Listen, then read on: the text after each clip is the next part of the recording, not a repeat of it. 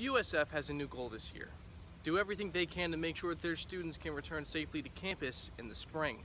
USF officials say they are putting a plan in place across all 3 campuses to stop the spread of COVID-19. Bottles of hand sanitizer are available in vending machines and masks will be accessible. Whether or not classes will be in person for the upcoming fall semester is still unknown. School leaders say they are urging all students, faculty, and staff to vaccinate and wear masks on campus. USF student Emily Pope believes the school could be doing more. I feel like maybe a little bit stricter mask mandates. Well, I know we probably can't force people to wear masks, but maybe encourage it more. Social distancing is recommended whenever possible. These new guidelines could be the beginning of the end for COVID. According to state officials, COVID cases are down statewide.